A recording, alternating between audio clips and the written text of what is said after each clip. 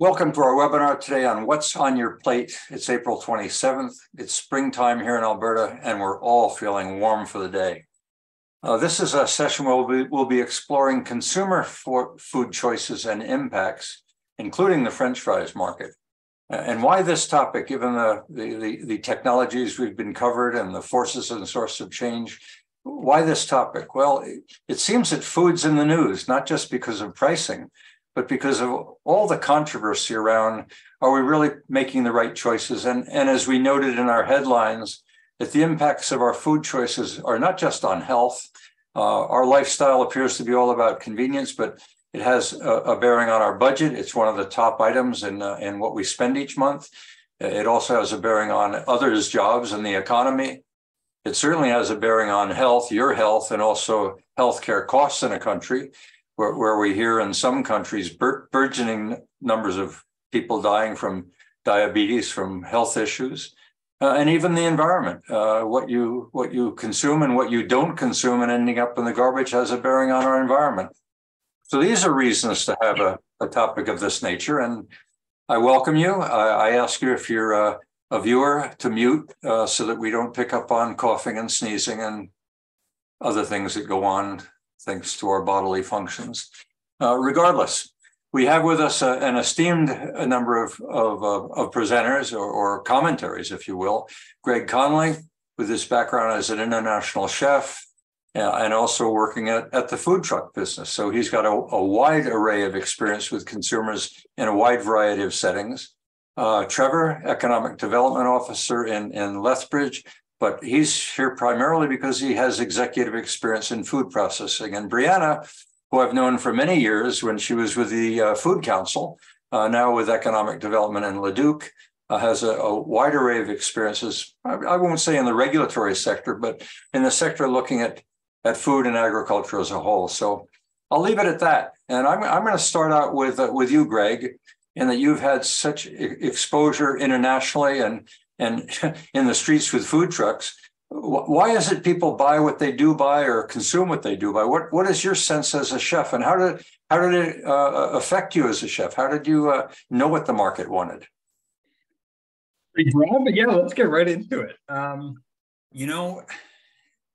People and their food choices, it's very interesting because people are very educated on world food. So the options are broader than they've ever been. The ingredients available are, broader than they've ever been.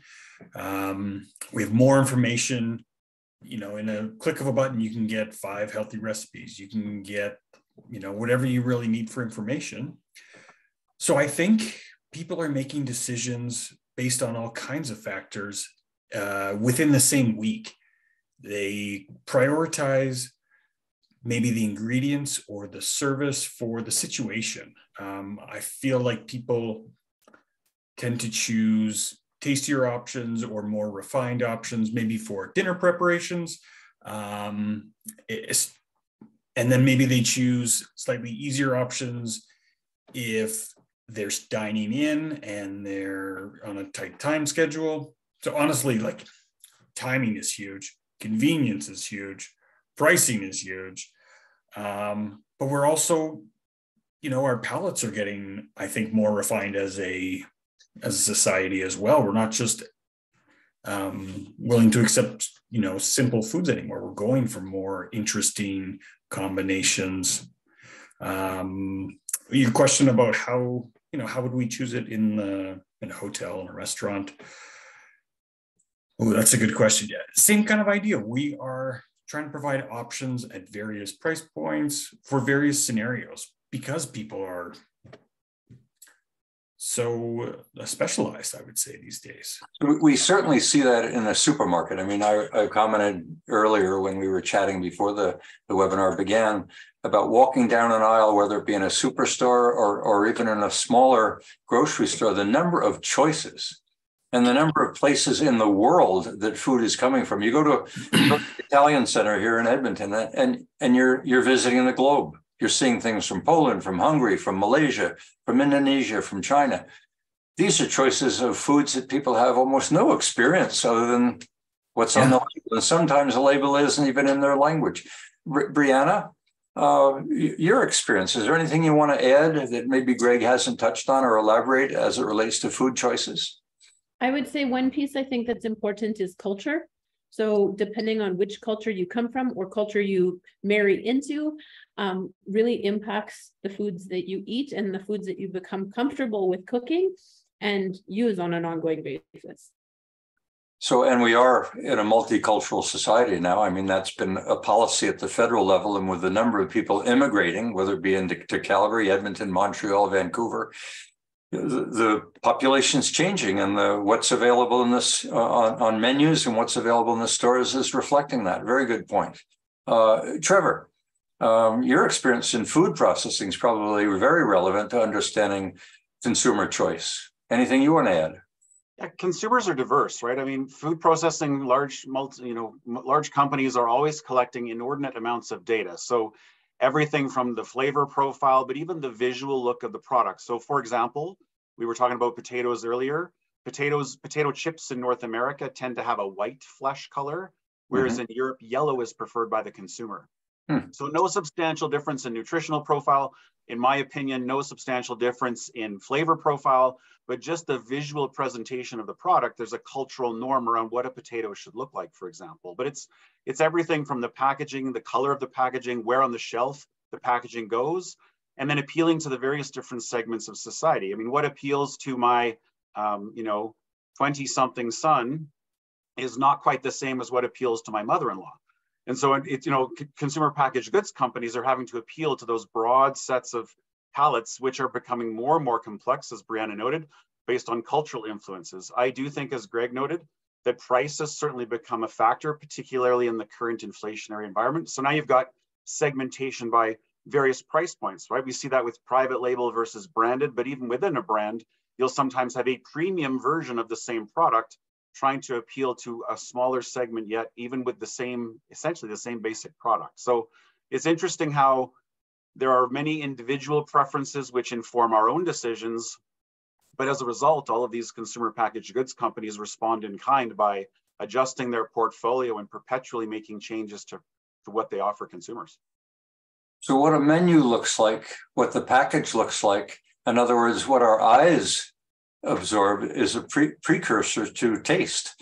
That's what marketing is all about. There are colors which are preferred with foods and colors that aren't, that have a bearing on, I guess, how you put a dessert together, Greg. What colors you may have on a cupcake may have a bearing on sales, on preferences. Yeah, I noted when you were making that comment about marketing and how we are visual people when it comes to food, because that comes before the taste. I think of the fact that in a supermarket there are carrots that don't look particularly good that are sold off sale. So how a carrot looks, how a bean looks, how a corn on cob looks has a bearing on whether people will consume it, because what it looks like, regardless of what it tastes like, comes first. And I think about strawberries. Anybody want to comment on the market of strawberries? Anybody have any experience with that? I got a little bit. We were in, I think it was Cabo St. Lucas, and I'm in the ocean, and there's a guy sitting next to me. We got standing next to me. We get chatting. Turns out he grows strawberries in California. And I said to him, strawberries don't taste very good anymore. He said, no, but they sure do look good. What was he telling us, Brianna? That you'll buy it in the hopes that it might be tasty because you've had a tasty one at some point in time. And you keep on buying the same ones. So the supermarket supplies different brands of strawberries, and that's what he said. I can make a strawberry taste really good, but it may not look as good. But the ones that sell are the ones that look good. So yeah, further to your point there, Perry, not just looking good, but looking good for a length of time as well is, strongly developing or strongly influencing the products that are sold. An interesting development I heard about was the type of packaging that prepackaged salads come in allowed an entire like billion-dollar industry to thrive. Because salads used to have romaine, and you had green leaf, red leaf, and that purple kale, right? And now you have all these different kinds of mixes. And a lot of that is because the type of breathable plastic that they're packaged in allows for up to 3 weeks of lifetime, right? Or sellable time, as opposed to maybe a week before. So we're getting, I don't know, it's providing some better options, but some packagers are using it to extend life of, average products as well. Kind of goes both ways. Another aspect of this is the avocado, which was not a saleable product until they renamed it. And it used to be a California alligator. So it had something to do with the skin, that look, that alligator-like surface, until they changed it. Once it became an avocado, the taste didn't change, the look didn't change, but the naming changed. And that was enough to create what's today a multi-billion-dollar market. Culture and taste. I'm aware that some people like sours, others like sweets. In North America, we serve ham with pineapple. We serve pork with apples. But in other parts of the world, it's sours. So you talk about taste and culture has a bearing. Brianna, you were making that point earlier. You must have had some of that experience when you were moving around internationally, Greg, of different tastes and cultures. Oh, absolutely. And honestly, everywhere I've worked, one of my favorite things about meeting new people is discovering where they're from and what's the food like. It's an instant connection you can make with new people. And where I work now, I transferred buildings, and there are 3 Nigerian guys on my floor. And so we've had a great time learning about some Nigerian food. We've been making jollof rice, which is like a spicy tomato-based rice, just absolutely delicious. And so I think it's interesting to find out how these base ingredients that everyone uses can be, transformed with subtle variation. Well, now I know how to spot a chef. Instead of saying, "How are you?" he'll say, "What do you eat?" Yeah. Good morning. Trevor, anything further you want to add to the discussion on customer choice? One thing we have avoided so far, and I'll get to that in a minute, but is nutritional value, health implications, and the extent to which that has a bearing on market. It doesn't sound like it's top of the mind, but Trevor, anything you want to add about consumer choice here yet? I'll come back to your example of strawberries. So as many people will probably know, just outside of Acme, Alberta, Sunterra has a very large greenhouse operation, and you actually can produce strawberries in Alberta, and they don't have to travel that far. So the packaging is different. The sustainability impacts are quite different. And I think that's really the future of food around, coming back to consumer choice. Mm-hmm. Sustainability, carbon footprints have not really been a focal point in North America. I mean, travel through Europe and other parts of the world, you can actually see the carbon footprint of the product is required on the packaging itself, right? How much carbon is this particular chocolate bar worth is pasted right on the front of the chocolate bar. That may drive some different behaviors from food manufacturers to, it's almost following the same trend of friendshoring and nearshoring because of the fun we've had with supply chains as a result of COVID. But I think consumer choice is going to drive some of those discussions around, well, maybe I don't want my salad to be shipped from the Imperial Valley in California.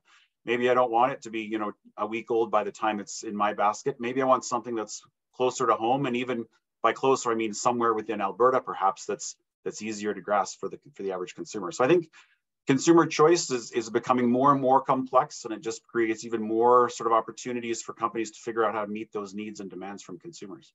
Brianna, I think some of the work that you're doing has a bearing on the 100-mile or 100-kilometer decision of where does my food come from? I'd like it not to have to travel so long, but I also like to have and buy local. You see the popularity of farmers markets. It's astounding, the popularity of farmers markets today. But Brianna, do you want to add anything there? Sure. I think another piece that adds into that is we keep seeing all these various different scares with regard to animal diseases, with regard to contamination and foodborne pathogens. And that's another piece that's prompting people to try and support local, know where your farmer is, know what the product is, how it's been treated, what it's been tested with, like all of those pieces consumers now are aware and want to know that. Whether they know what to do with that or not is a whole nother question, but they're asking for and wanting that if they have the means to do so.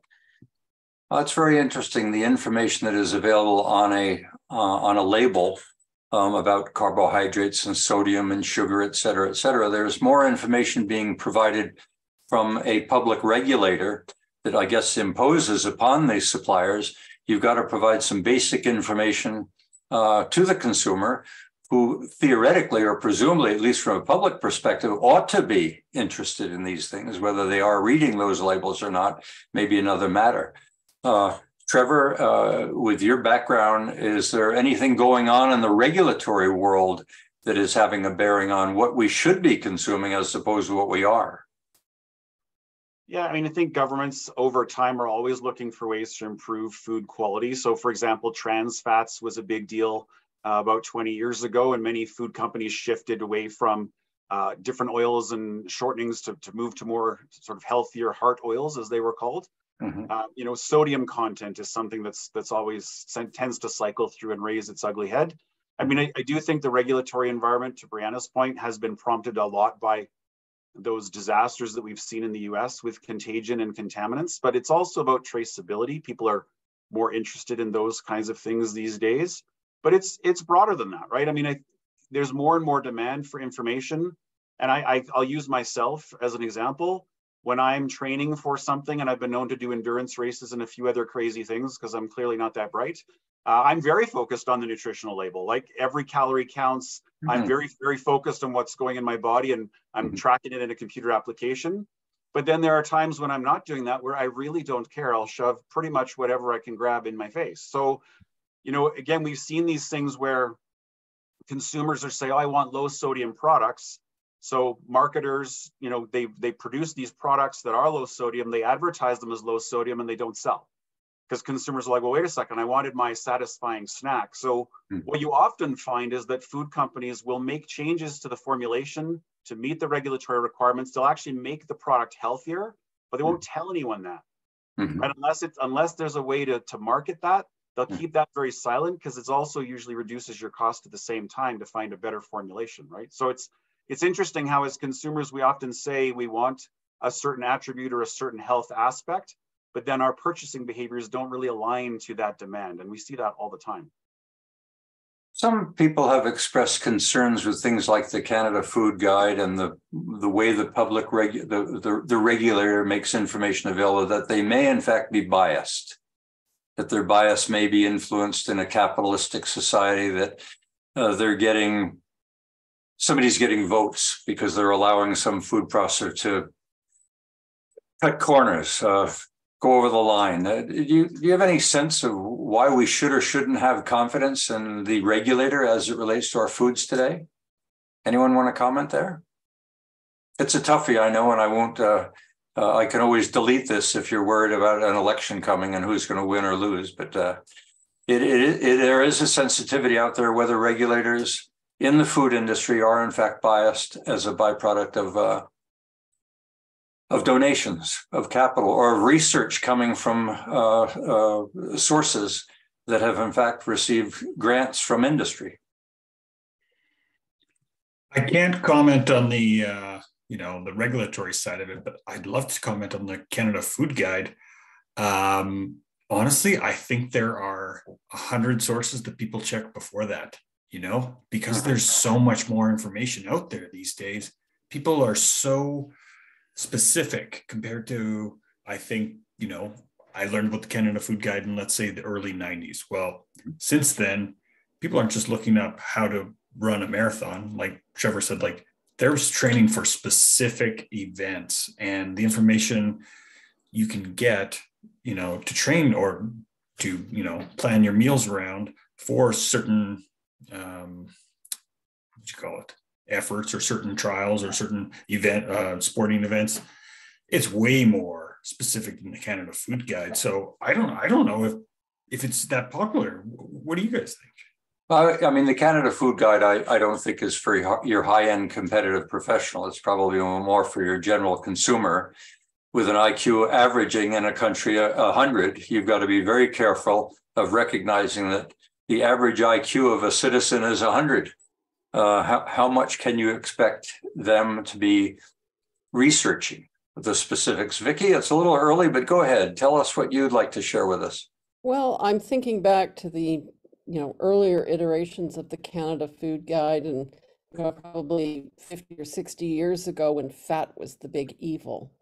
It got bred out of beef, so now it's tougher and less tasty. And, without fat, you don't get a lot of flavor. So it was replaced by sugar, which in the long run has turned out to be worse. And so it seems to me that often the experts are doing their best with what they happen to know at the time, but they don't foresee all the unintended consequences of the decisions they make. So, when you see a visual image of a plate that is, this much devoted to fruits and vegetables and a small slice to meats and a, medium-sized pie slice for carbohydrates, the specifics, keep changing, but they are trying to point people towards a healthier diet. It's just when you get down to the details, it doesn't always work out as planned. Well, this really is what undermines trust, is when you are consistently changing from whether peanut butter is good for you or cigarettes should or shouldn't be smoked. Today we're all pretty confident about the relevance of cigarettes in health, but when it comes to fats, sugars, carbohydrates, French fries, one year you're hearing one thing from one research source, and the next year you're hearing almost the opposite. And people, when I talk to them, say, who do I trust? Because one year it's good for you and the next year it's not so good for you. Eggs and yolks and whites. I'm waiting for them to tell us the good part about nicotine, and it does apparently work well as some kind of test plant for various things, not so much for consumption, but there are experimental uses when developing pharmaceuticals. They can use nicotine plants, apparently. So there is a chemical, and I want to get the pronunciation right, called acrylamide. And acrylamide apparently as a chemical forms in high temperature processing, particularly of potatoes, toast, French fries. There, since 2017, from the research that I did in preparing for today, came out claiming toxic implications of this, and research comes and goes.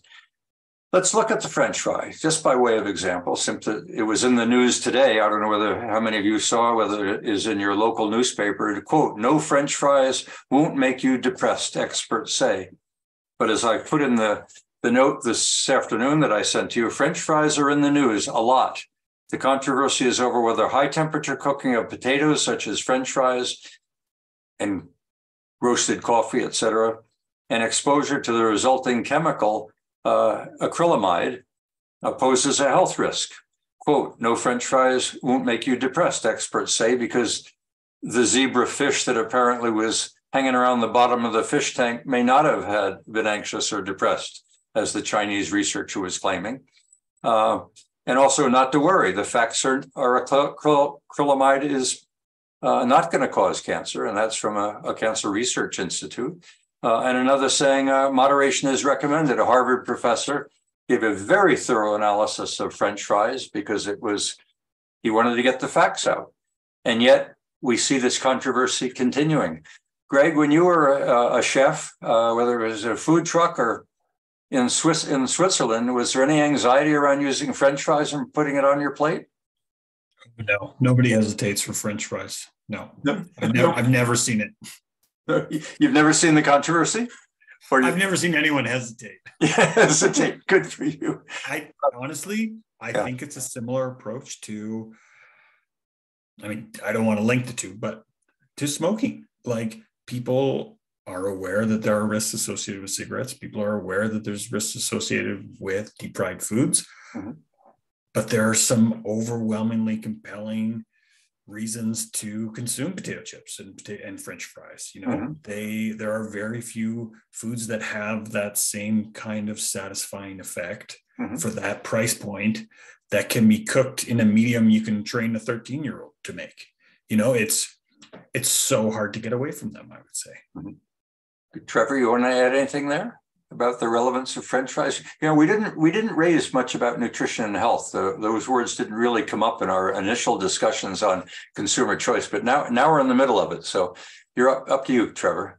Yeah, I want to come back to your comment about acrylamide. Like, you know, it was well publicized over the last decade or so. Acrylamide forms anytime you heat a carbohydrate. So if you've ever had toast, if you've ever cooked pasta, if you've ever cooked potatoes, you have ingested acrylamide, right? That's fact.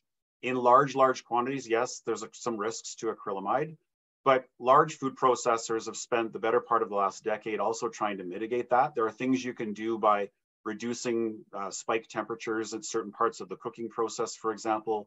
There are certain things you can do with enzymes and other additives that actually mitigates the formation of acrylamide. So a lot of money has been spent on that. But in my mind, you know, I come back to that moderation idea. I think we would all agree that water generally is good for you. Is that a fair statement, that we would all agree that drinking lots of water is healthy, generally speaking? But if in the next 24 hours you ingest 12 liters of water, you are going to be in the ER and spending some quality time on dialysis. Your kidneys will shut down, right? So even water, which is pretty ubiquitous and barring contamination from other sources, healthy, even in vast quantities, water itself can be quite deadly and toxic to humans. So I think it comes back to that idea of know the risks, understand what you're eating, but make sure you're balancing the right amounts with the right, you know, again, whatever that portfolio looks like for you. I think that point was well made in the end of the article about the zebrafish that were showing cancers after being exposed to large amounts of this acrylamide. And the concluding note in the article is that as far as the Chinese depression study goes, because it was this Chinese study that indicated zebrafish get depressed when exposed to acrylamide, is that if you raise zebrafish, don't let them swim in acrylamide-laced water. That was their conclusion from the research. And in any case, Brianna, anything you want to add here regarding nutrition and consumer choice? Sure. One of the things, as we're all talking about this, that I was thinking about is the human is a complex system and everyone is different. And as a species, we're really terrible at solving and dealing with big, complex systems. We want a simple answer. Eat potatoes, don't eat potatoes. Eat French fries, don't eat French fries. And our system just, that isn't the answer that works for these complex systems, but it's really hard to get to a solution on what you should eat when, say, Canada Food Guide is based on averages, right? So it's for the average human being. Well, who actually is average, right? And so the complexity is challenging from a consumer perspective. I think that's almost underscores why this session I thought was so interesting, is because what we're seeing here, whether it be at an international level or what's coming out of research, is the number of choices that human beings have regarding food is becoming so complex. And yet we have something called the Canada Food Guide, which isn't going to be addressing the extremes of obese people or terribly skinny. It's going to try and meet what the public being some average, which, as you say, probably hardly exists. We do the best we can at a public level, but is it good enough? With all of the data that is now available on people, you would think that we should be able as an individual to set up, what is my profile? And therefore, ChatGPT, what should I be eating that is, quote, healthy, well-priced, accessible, convenient, blah, blah, blah. It's complex. There's no question. And it isn't just food. We're facing this in so many different issues. I've got a grandson who's trying to figure out what's the best car for me. It's taking a 5th grade education to figure this out. I can't do it. I see you're all smiling. You've got grandchildren as well. What about trends? Are we seeing anything in trends? China is now suffering through a huge rise of diabetes. It's becoming what they say epidemic. They're saying obesity in the United States is epidemic. This has something to do not just with the fact that manual labor isn't in vogue anymore. It has something, they believe, to do with diet. Diet and health seem to be closely correlated, and yet diet, unless you're obese and wish you weren't, seems to be irrelevant. We just eat what we want to eat. What about these epidemics? Is there anything behind the rise in heart disease, the rise in obesity, and food choices? Brianna? I would say I think a bit of this also comes down to the population and like the different ages or groups that people are. The older you get, the more you might care about, I am going to eat my way out of illness or eat my way out of death almost. And so there's a desire potentially for some people, and depending on how many of that type of person is in the population, there's like that desire to try and change it. So I can see, like, even at our farm, on a farm level, a particular type of person that wants healthy food and is willing to pay for it and has the income to do so. But the vast majority of people don't. They just purchase whatever the companies are creating, and the companies are creating what people will buy. And so again, it comes back to your income and your preferences and convenience. And I don't know if there's strong links yet to definitively show one is better than the other with regard to the endemics and the health concerns. So we need to differentiate between volume, the amount that people eat, and what specifically is in that diet. And I think of visits to Costco and the obesity that is apparent when these huge carts, and you look at the size of carts and you wonder if family size today is under 2 kids per house. Where is all this food going that's being consumed? So we seem to have both the volume issue that relates to obesity, and we also have some specific issues like heart disease and cancers that seem to be food related. People need to become more aware of what they're eating, not just the nutritional value, but the health relevance. Anybody want to add anything, maybe of a more articulate matter? Tom, maybe you could talk about consuming wine, but. No, the thing that worries me a lot is cereals. You walk into these big stores, you know, and like, so especially the superstore, and it's just a wall of Post or Kellogg's or one of these other cereal makers, and they produce these very high sugar, high gluten, high everything cereals. And I certainly don't eat them, but I see there probably a cartel situation that closes in on other companies that try to get on those shelves. And, you know, we really need that diversity, and it's not there. Trevor, you want to add anything there? I mean, you're probably closer to being on the supply side. We've certainly seen. I can recall. I mean, I'm 80 when sugar showed up. Sugar Frosted Flakes. I think that was the first one with that Tiger advertising, and it's still advertising. But sugar on cereals became very popular. Yeah, I mean, I think, you know, food is an incredibly powerful tool, right? So eating the right things, creating the right nutritional profile can make an amazing difference on a person's health. Mm-hmm. And it's knowing what those levers are for you individually. And I think there's clear links between certain diseases and certain profiles and certain dietary patterns. And I've you know, seen that make big difference in people's lives when they make an adjustment. And sometimes it's simple things. So, you know, I live in a jurisdiction like most of you where printing calorie counts on menus is not a typical thing found in Alberta.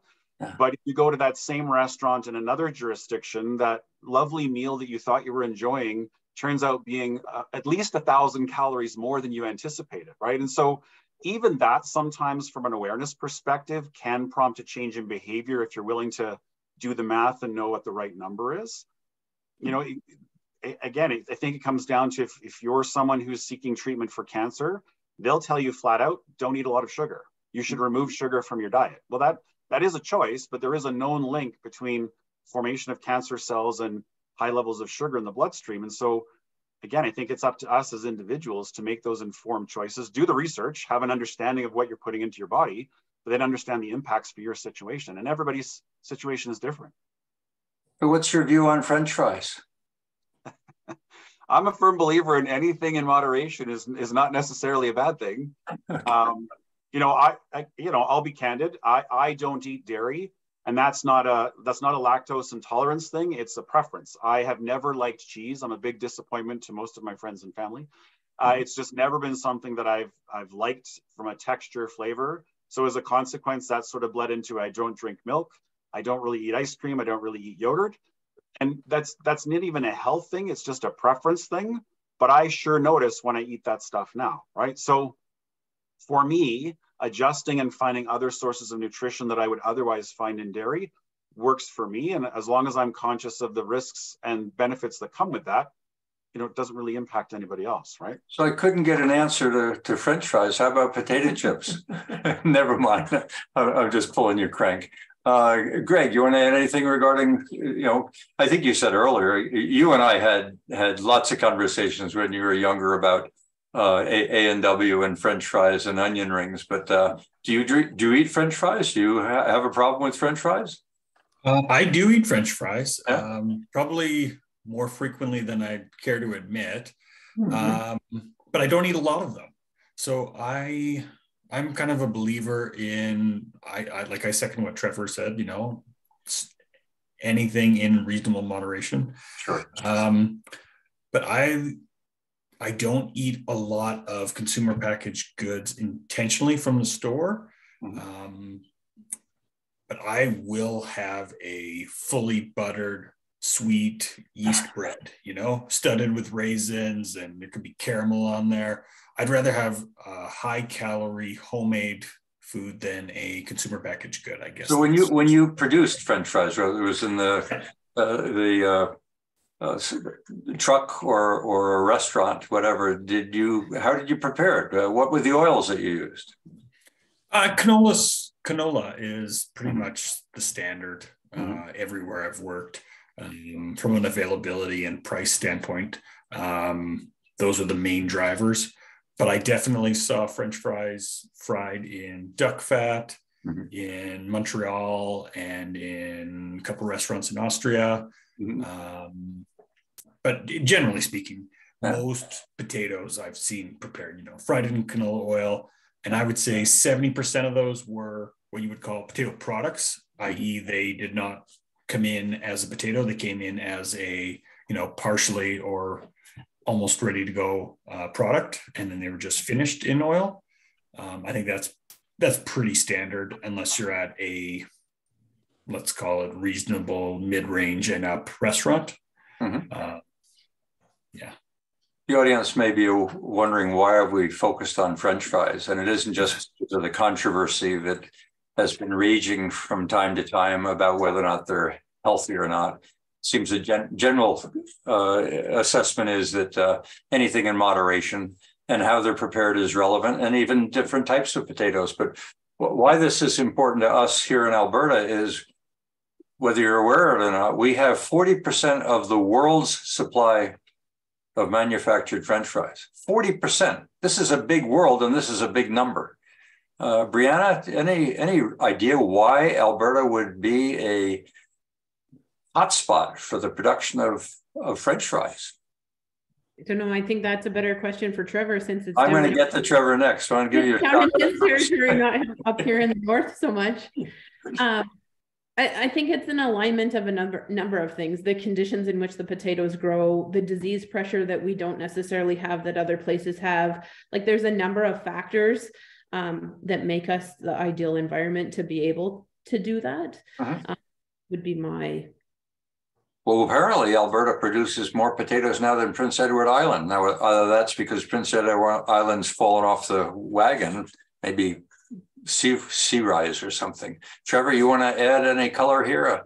We only have 15 more minutes, but I'll give you full bore why Alberta has become such a center point for the production of French fries. Yeah, I mean, it's potato products in general. So as you noted, Alberta is now Canada's largest producer of potatoes. So that's both table, that's French fries, that's potato chips, that's all of those things combined. And the single biggest thing is that the soil and the disease pressures that Brianna mentioned mean we get much better yields here in Alberta. So not only do you get more acres, more spuds per acre, but you get more solids out of the potato. So that's a technical term for the density or the product, the finished product that a producer can get off of that potato. So for example, In the Maritimes, you'll get potatoes with, 18 or 19% solids, which is finished goods they can get out. Here in Alberta, you're seeing north of 20 or 21%. 2 or 3% doesn't sound like a big difference until you're producing millions and millions of pounds of potatoes. That's a big margin difference. And we've got all the right weather ingredients. We've got the available water. PEI's big limitation. Most of their irrigation comes from ground wells, and many of them are running dry. So they're facing limitations and having to put limits. And Alberta has not broached that situation yet. So I think the future is pretty bright for potatoes and other crops in Alberta. Speaking of bright, do we have a lot of sunshine? The most in Canada at 320 days in this particular corner of the province. So yeah, it's pretty significant. And Vicky asked a comment made a comment in the box there. Most of that is actually exported, Vicky. It's not for consumption in Alberta. Of course, Albertans eat lots of potato products, but a lot of the plants in my corner of the province are shipping both into the US, but also to Asian markets. So Japan features quite prominently in exports right now as well. I raised this son because some years ago I was consulting in the Northwest Territories, and the Mackenzie River, one of the longest rivers in the world that very few people realize that in Canada, has at a turning point what's called the Garden. And that garden is in Fort Simpson. They grow potatoes up there because the sun shines 23, 24 hours a day in the summer. Their potatoes are 5-pound potatoes. I've never seen corn as high or potatoes as big as you can get in the Northwest Territories. What about the Yukon? Does Yukon produce? Is Yukon gold really grown in the Yukon? I don't know. It's a question for another webinar, I'm sure.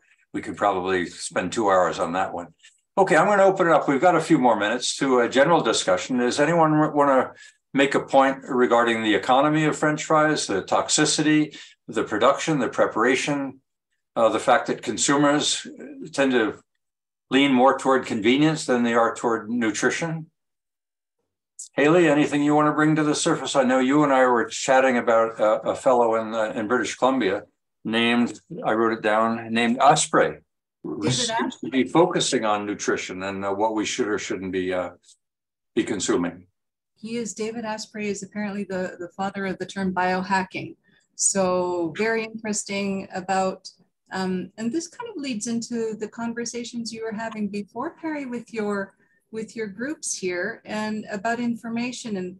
And what I'm curious about is, at this point in time, we have access to more information than we've ever had. And we do have the wherewithal to extend our lives to 120. So that's all part of the AI and the new accessibility of the information. Yet this is what's really interesting about this food conversation for me. We have this information, yet our choices are not, they're not congruent with this information. And I'm wondering whether it's an overwhelm of the choice, as you said, going down the aisles, and the potato. How do we make the potato sexy like cauliflower? We were talking about cauliflower, and if you were to choose a vegetable, I mean, cauliflower is the one that's come up in the world. Finally, it's not relegated to that sad, sorry, bland side dish. Now it's like the agent called and pizza's interested and rice. So how do you get this idea about the potato and dissolve that? But Tom and Vicky were talking about cereal as well. And this whole, I can't help but feel that the history of food is just as important, and that this entire time we've been sold this bill of goods. And do you all know the history of the Kellogg's and the cereal and the no fat movement, and how it was developed by Dr. Kellogg because of his religious affiliation, and he wanted to lower fats to impact testosterone levels because he wanted to reduce passion and masturbation. So the idea of an entire food movement based on a religious and how we're still, I mean, we're 2023, and this is still not impacting our fully formed adult choices in what So when we, if knowledge is relevant, with all of the choices we have, you would think that the primary objective would be to help people become informed enough or educated enough to make informed choices about what they eat. And yet we're hearing it's the right hemisphere, it's convenience, it's time. Nutrition is one of the last things, if at all, on the list. Michelle, do you want to add anything here? I saw you nodding your head at one point regarding Kellogg. Now, as I said to others, 10 minutes. Go ahead. Yeah, Haley nailed it with the whole sorry, I have to go back with the religion thing because it's the Seventh-day Adventists that brought it all in, and Kellogg's was a part of it, and it was the whole history back in the 1920s. And there have been some doctors as well that have come forward with a lot of this information. And it's like it goes on deaf ears. People just don't care what's in their food anymore. They don't care about the history behind the food. They just want to eat and not be bothered with what they're eating. And to be honest, it's very difficult to eat in a completely clean food system that is dominated by processed food. I eat very clean and no processed food. I have a hard time going to one store, finding everything that I need. It's impossible. It's actually, for the most part, I find impossible to eat 100% unprocessed. So people have to do the best they can. And what's in the store is all processed. So people, for the most part, there's some kind of processing involved in most foods these days. It's near impossible to not have anything that's completely clean. And that's the problem, is what food is available.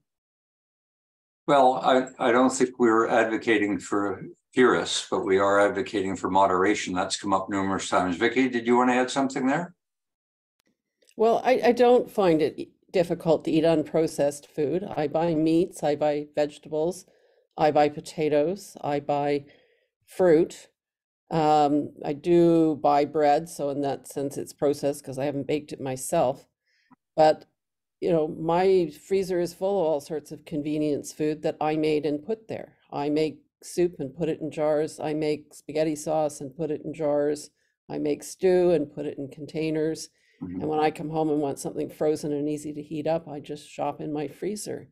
And I don't buy packaged cereals. I don't buy frozen dinners. I don't really like salads, so I don't need to worry about salad dressings. But, okay, so Vicki, Michelle made a comment that you're not normal. That's not your typical. Just a minute. She may not be normal. She may not be typical. But how is it that you have become an informed consumer? What in your history? Was it your parents? Was it your teacher? Was it the fact you were raised on a farm? Why would you say today that you are a more mindful consumer? Well, none of those, because my parents bought all the packaged and processed foods. Okay. But I had borderline cholesterol, and my doctor wanted to give me statins, and I did not want them. I said I wanted to address it through diet and exercise, and I don't exercise nearly enough, and I have deteriorating discs in my spine, so exercising is very difficult. But I made a point, and particularly during the pandemic, when I didn't go out to restaurants because there weren't any that were open, of cooking my own food. And about a year ago, I went to my doctor. I did the blood work and I went in to renew some prescriptions. And she said, so your cholesterol is way down. What are you doing? Are you buying statins on the internet or something? And I said, no, I mean, it's taken time. It was coming down gradually. It blipped up, it went down, and then it really went down quite a bit. It can be done. And I don't really, I do eat out at restaurants, so I'm not eating totally unprocessed food there. And I always have French fries because I don't want to eat uncooked food that somebody else has produced. I don't want a salad. I don't know who's touched it. I don't know what's in it. I don't know what, E. coli is in the lettuce. So I want to eat food that's been cooked recently when I go out. I'd be happy to have a baked potato, but I don't eat sour cream and all the other stuff they want to put on it. So it wasn't, it was health. It wasn't body appearance. It wasn't looks. It was you realized because you'd bumped into a health issue that it was time to take a look at diet and the relevance of diet to your lifestyle. And that you changed your behavior. Changing human behavior is not an easy. Marketers will tell you that. In World War II, when North America was running short on meats, really, because they were being shipped over to the troops in World War II, they wanted to get people to eat kidneys and liver and whatever. And they had to come up with phenomenal marketing campaigns. I learned a lot in social psychology about consumption. And it's not the brain that necessarily makes the decision on what it's going to eat. It's a lot of, as Trevor and Greg and Brianna have echoed, a lot to do with appearance, appetite, convenience. Barry, you made an observation to me at one point in time, which will set up our webinar possibly for next week. And that is the fact that Alberta is notoriously in the French fry business. There's something that was done in Alberta to enable this to take place. What is it among economists or among businesses that enabled us to establish such a strong position in an international market? And is that model replicable? Well, I hope it's replicable, and I think it's extendable. In fact, it was driven out of having the watching the opportunities out of the Pacific Northwest U.S. And then a partnership that is required in any of our raw material that we produce and export at ridiculously low price because we're producing high quality and higher quality raw materials than others. And it does not just be the food industry that's doing this. It's minerals, it's oil and gas, it's you can go on and on and on. And the opportunity really was delivered because there was a willing partnership between the producers, the irrigation districts, the attraction of people who had the skills required to internationally export. The timing was right because markets like Japan and China, and for much of my career, that China imported French fries. Most of them came out of southern Alberta. It was smart business. It was doing things in a responsible way. It was the fact that we had considered internationally one of the safest, if not the safest, food system in the world. It was a bunch of things that came together. The one that in this case, that listening to the discussion, that hits me the most is I graduated from the University of Toronto with a degree with a major in food chemistry in 1961.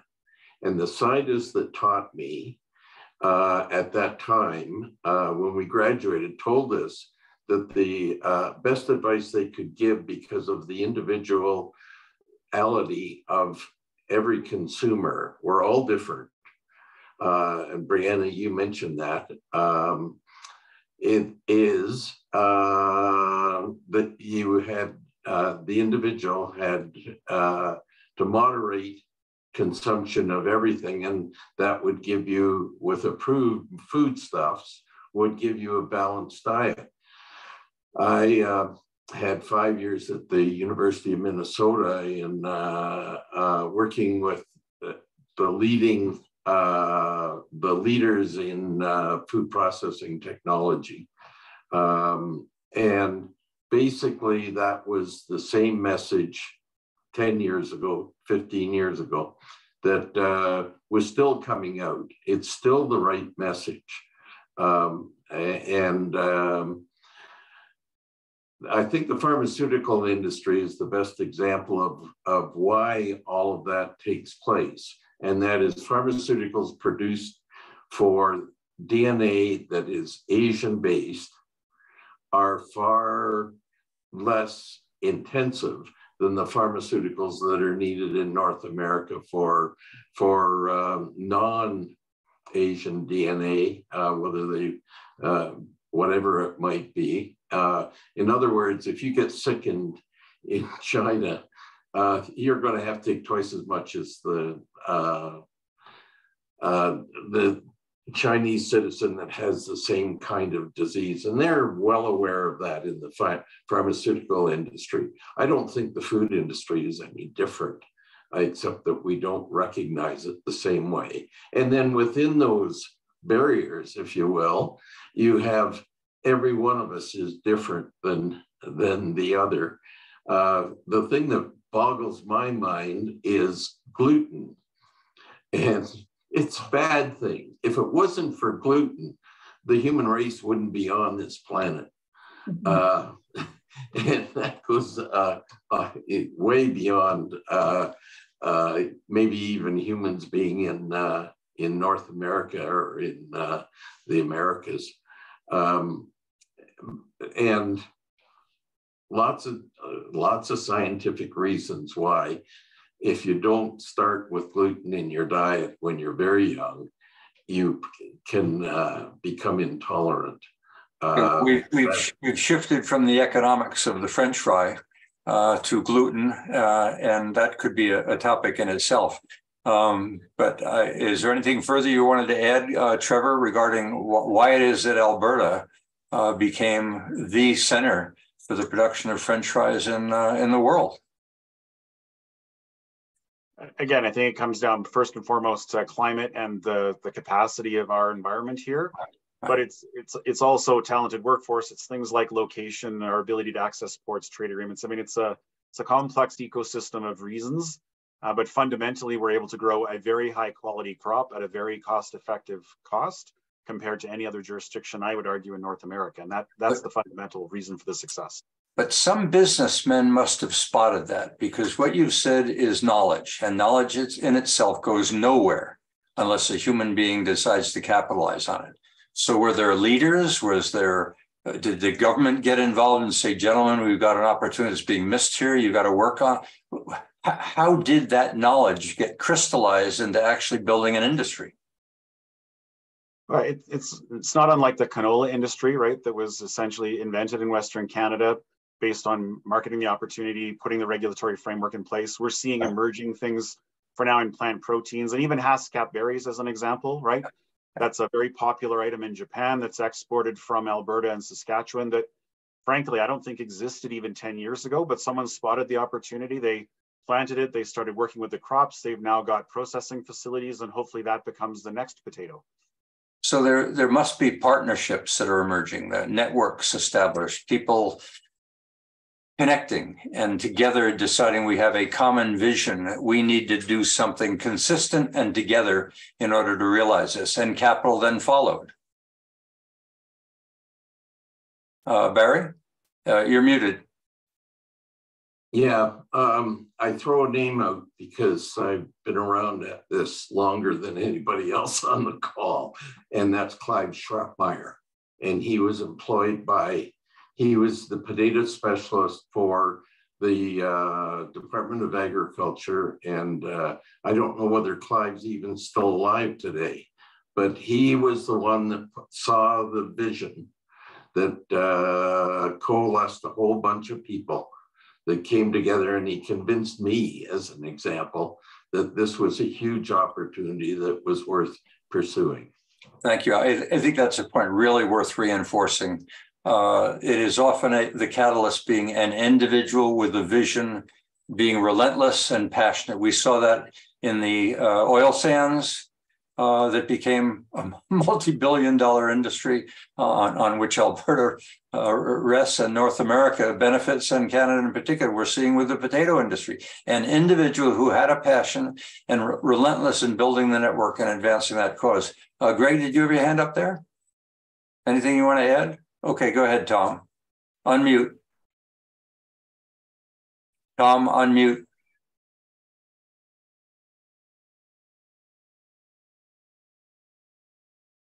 I look for pauses when I do the editing.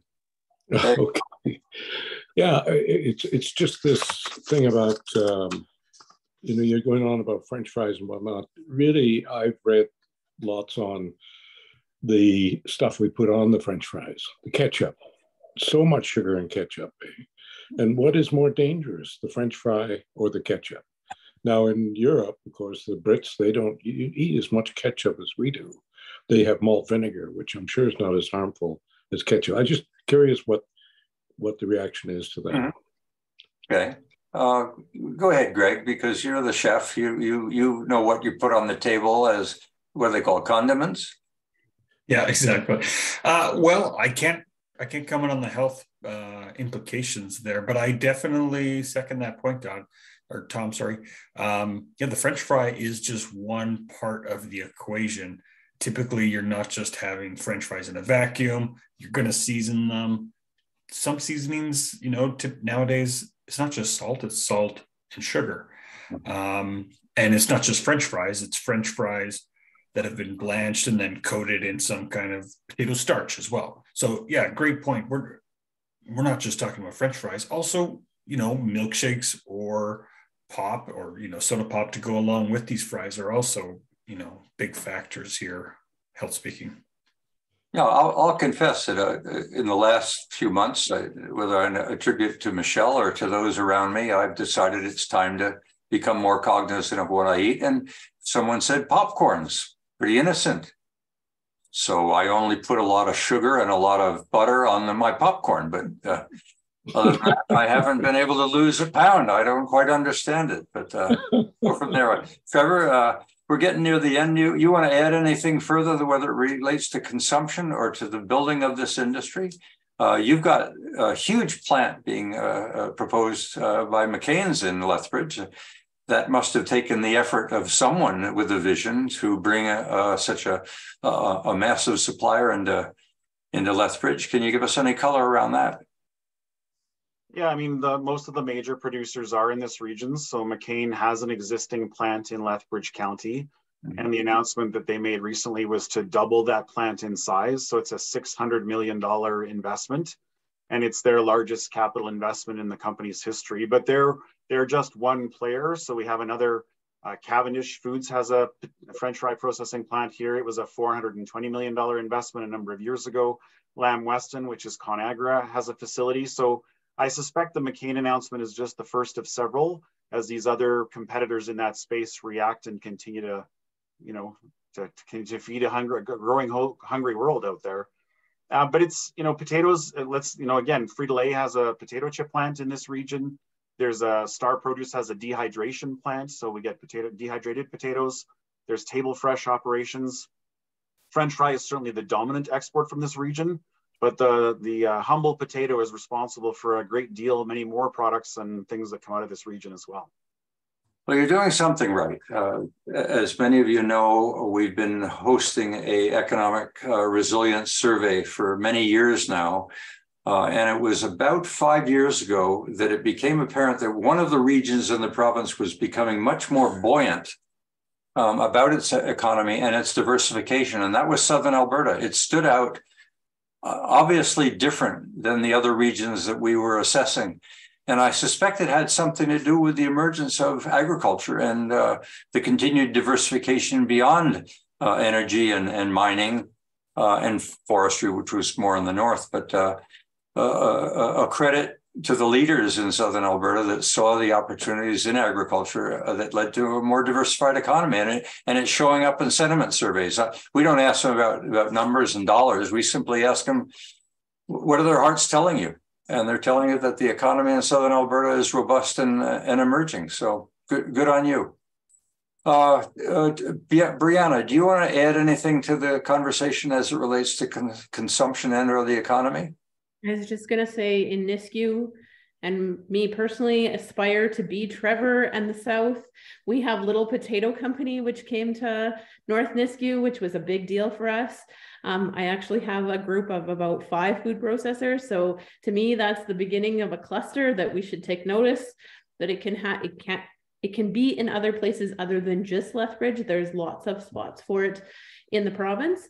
And I also find it interesting in my day job in economic development. This is what we want. We want food processors, we want value added, we want large based companies. But in the evening at our local flower farm, where we sit down and have dinner with the chef cooking in the field, we also talk about all the other things that Big Ag doesn't necessarily talk about or share with. So it's a really interesting juxtaposition to be in the space that I'm in the daytime and the nighttime.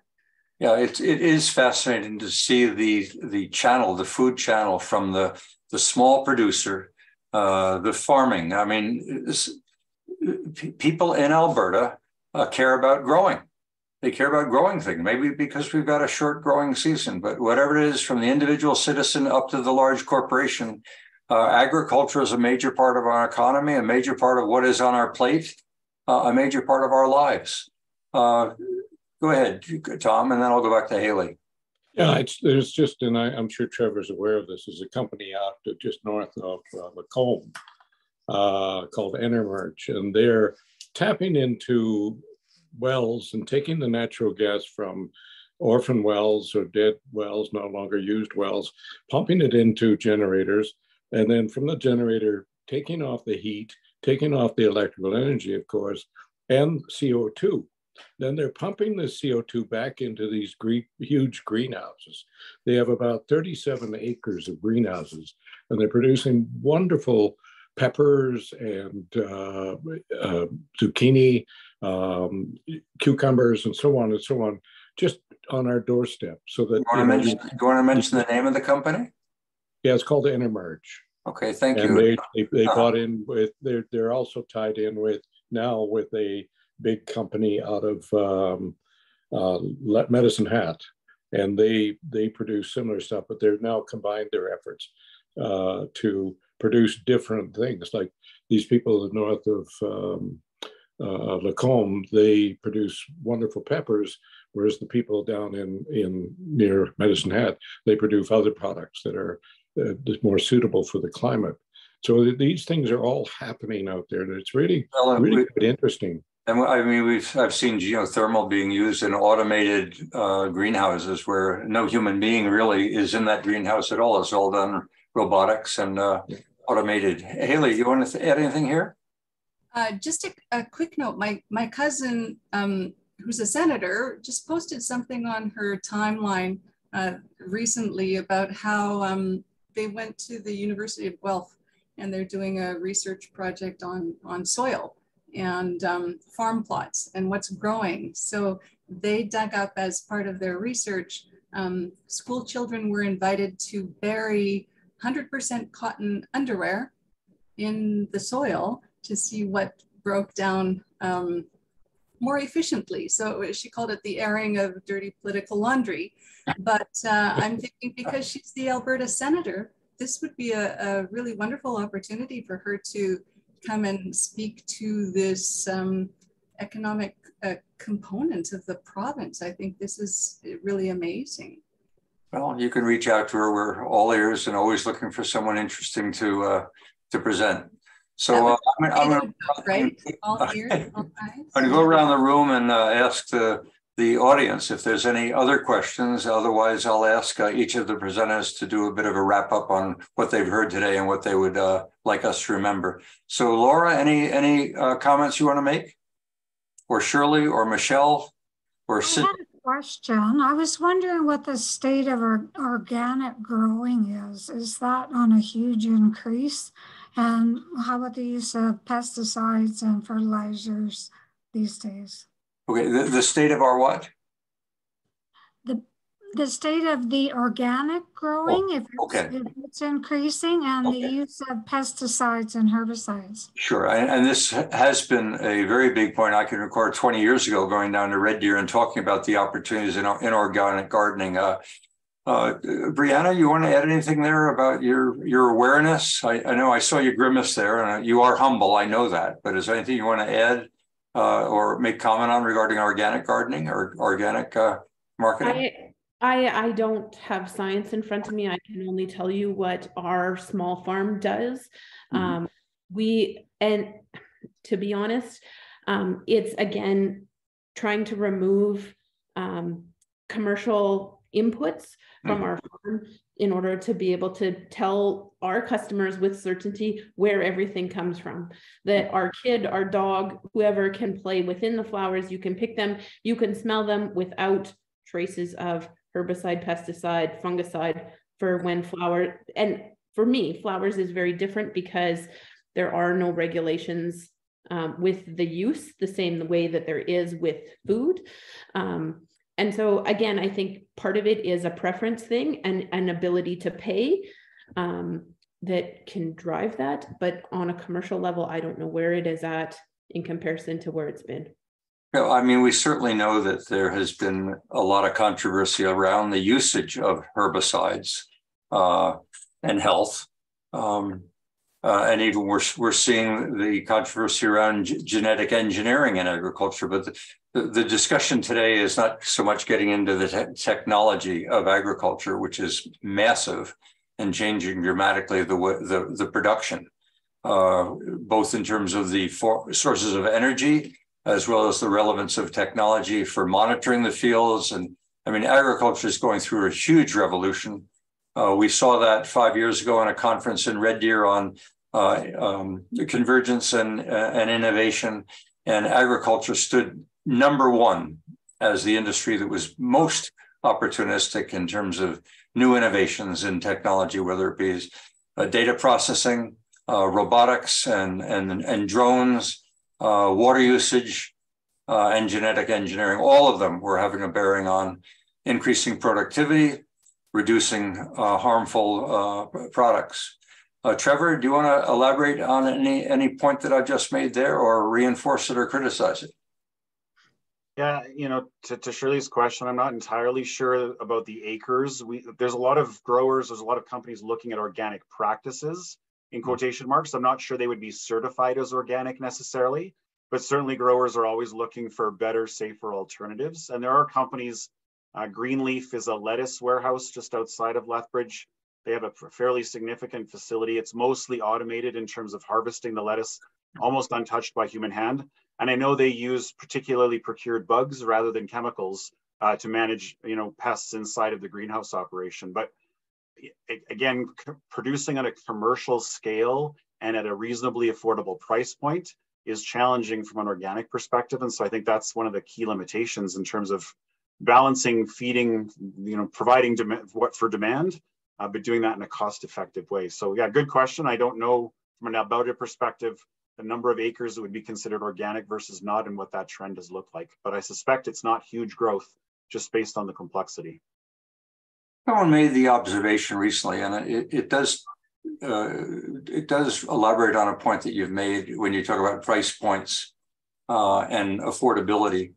There is a point where the government attempts to step in because profit being so alluring, it would always be tempting. It seems to be logical to the general public that profit being as tempting as it is, that you would skirt the edges and allow something unhealthy into the market if it meant more profit. Now, you have come from the food processing industry, and many of in the webinar today have been in business. It is tempting to make money, but it is also tempting to violate issues of health and safety in order to make that profit. You've indicated time and again, Trevor, that we have attempted to do certain things with the clitamides that would be making them more healthy, implying that businesses are conscious of the health of the citizens. You want to reinforce that point or check it? Yeah, I mean, food is, let's be clear, food is a very regulated space, particularly if you're crossing provincial or international borders.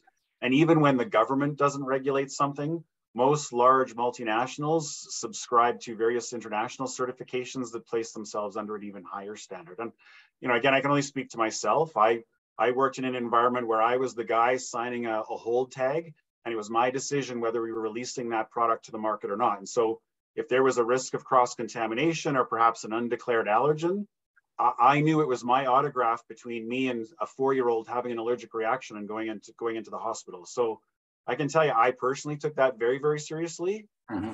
And there was never a conversation where it was, well, how much money is this going to cost us, as opposed to, am I going to prison?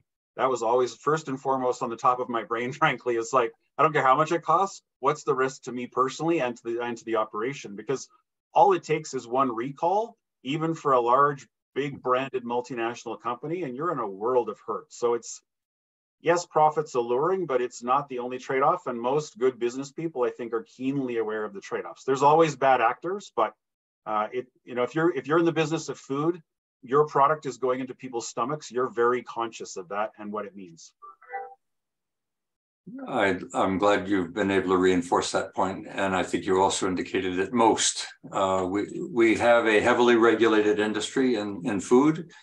We have a very high level of trust. People walk into a supermarket and they trust what's on the shelves is safe for them.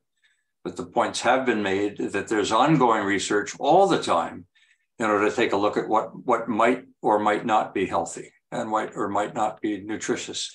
Shirley, you've made a comment. Michelle, you want to add anything here? Going once. Sydney, any points you want to make? Laura? I'm going to get to Tom in a second. Barry, you want to make any concluding observations or comments? Okay, Haley? Okay, Ron? All right, your turn, Tom. Any concluding points? Or just while we've got Greg here, my son was a top chef in Vancouver, and finally he had to sort of step away from it for a number of reasons. But, he told me working in a restaurant, I just was curious what Greg's reaction would be to this question.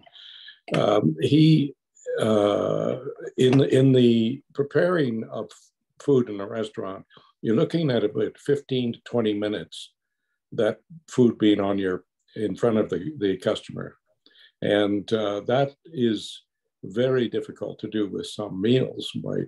So my son was telling me that really it's all tricks. They have all these different tricks that they do.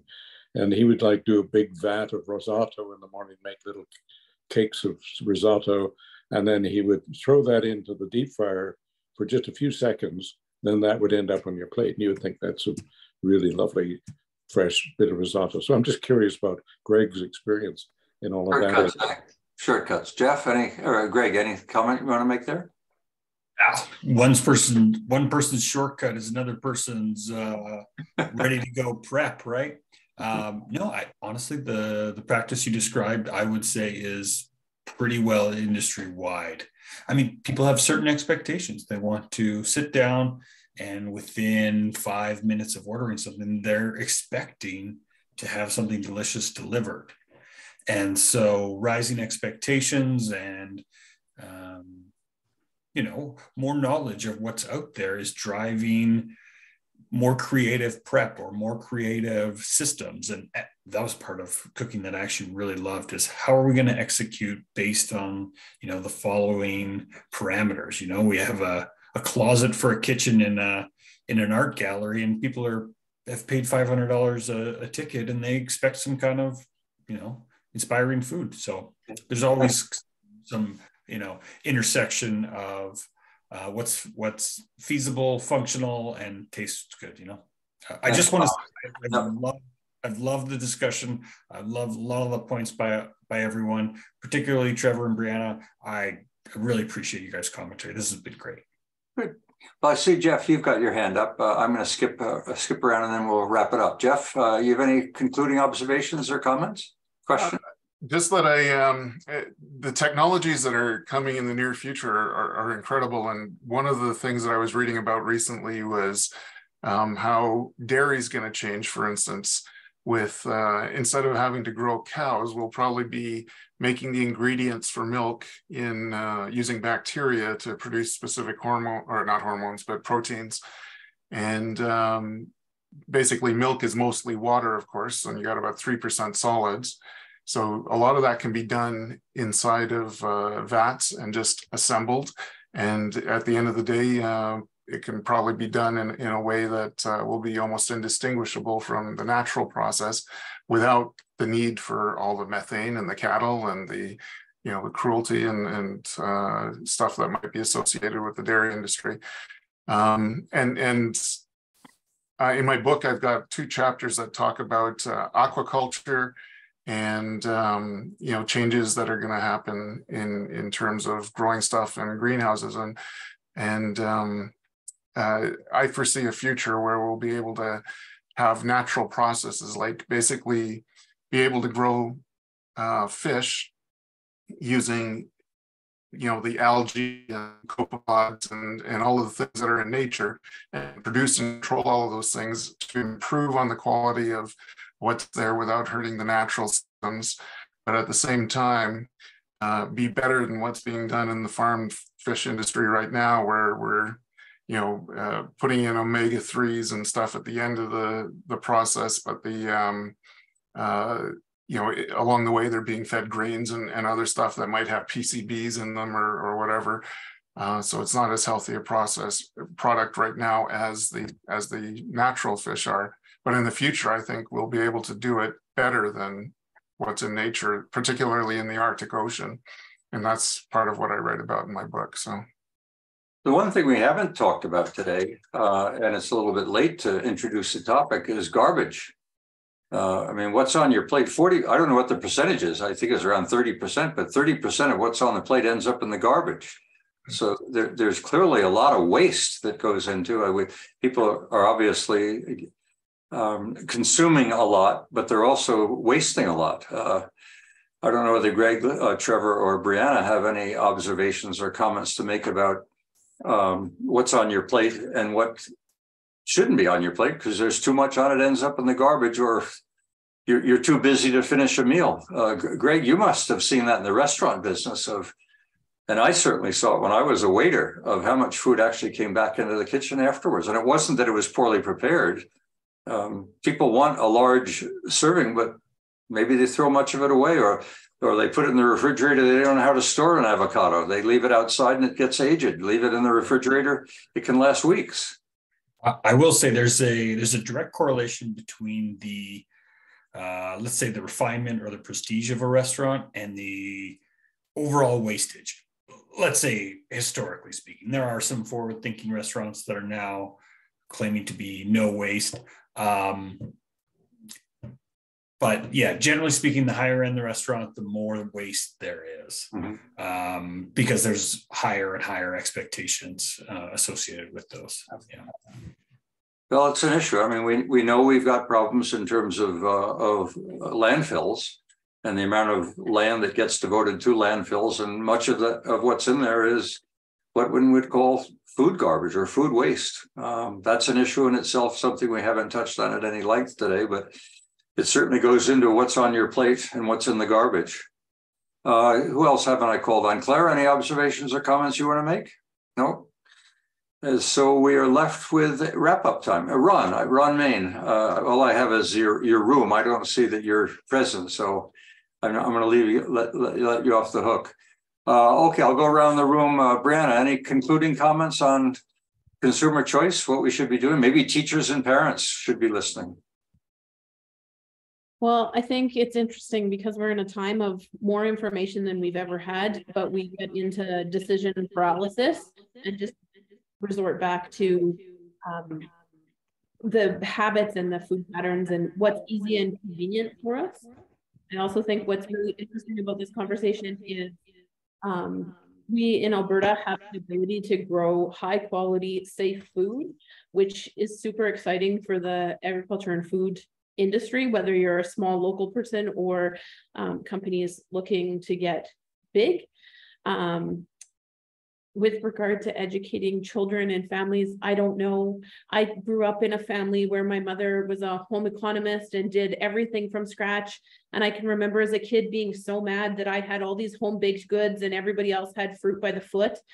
And now I just wish I had half the ability to create all the home-based things that my mother used to. Thank you, Brianna. Greg, any concluding comments or observations you want to make about today? I think just, consider all these factors, when you're at the grocery, well, if you start making decisions when you're at the grocery store, you're definitely one step behind. It does take a lot of continual work, but it doesn't have to happen all at once. If you're getting 1% better every month, you'll be there. be interesting if there is a technology emerging that would really help people in making wise choices. We've seen technology enter into so much of human our lives, or to save time, to be efficient. It'd be interesting to see a technology emerge that would be at the store, or that you carry in your wallet or your purse, that could help you align your decision making with all of the choices that you're confronted with. Vicki, and then I'm going to go to Trevor for wrap up. I'm just thinking of those companies that send you a packaged meal with all of the ingredients, the instructions, and in theory, no waste. Yeah. And the advertisement shows, 2 small plates for the kids, 2 larger plates for the adults, and a very unhappy raccoon who's not getting any scraps. Right. But, that is convenient, but it's not really, and I guess it's home cooking, but it's not really your own cooking. I worry about meat that turns up on my doorstep. I was wondering whether those companies that are today providing meals to your home, what the value is and how we might judge the nutritional value, the health relevance. I suspect it's very high. I mean, if they ever failed, they'd be out of business in a minute. I mean, a supermarket can make a mistake, but I can't imagine someone delivering food to the house surviving a Tucker Carlson. Trevor, you want to give us the final words?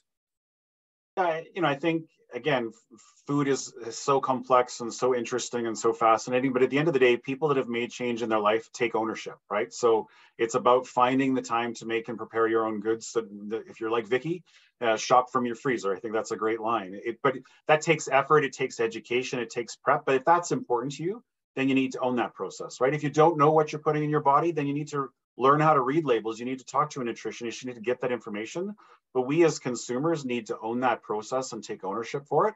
But at the same time, I think there's reasons to be optimistic. And I'll sort of come back to where you ended, Perry, with the whole garbage piece, right? There are biodigester technologies. Lethbridge Biogas is one that comes to mind. Food waste can be an important feedstock and generate renewable power. Extender producer responsibility, or EPR regulations, are coming into Alberta here very soon, where companies that produce a product that creates waste now have to take ownership of handling that waste, which is a bit of a landmark change in Alberta's sort of commercial system in terms of how recycling functions. So there are solutions, whether they be regulatory or just public pressure, and that's part of that education piece. We can make big companies make big changes, but it's about having the information and being able to sort of influence those decisions, in my mind. Well, this topic is almost a curriculum in itself, and whether or not it's our young kids growing up in school, or whether it's in their homes, or where we can ensure that the future generations are wiser than maybe the former generations, because they're going to have even more choices and more therefore conflict than we've been exposed to. So I'm delighted with the input we got from you today, Greg, and Trevor and Brianna. Thank you very much. Vicki, I'm delighted you joined us today, and Tom with your questions. Shirley, that you spoke up, and Jeff with your viewpoint, and Haley, and of course Michelle, who I have to give so much credit to, of having inspired this topic and have written so much to help me get educated and prepared for it. So I thank you all. I wish you a good warm weekend and a great spring, because it has arrived. So get out there and start planting and eat well. Thank you. Good night. Thanks, Claire. Night, everybody. If anybody wants to hang around for an after party, you're welcome to do so. We don't record these, but sometimes some of the most interesting discussion of all occurs during the after party. Mike?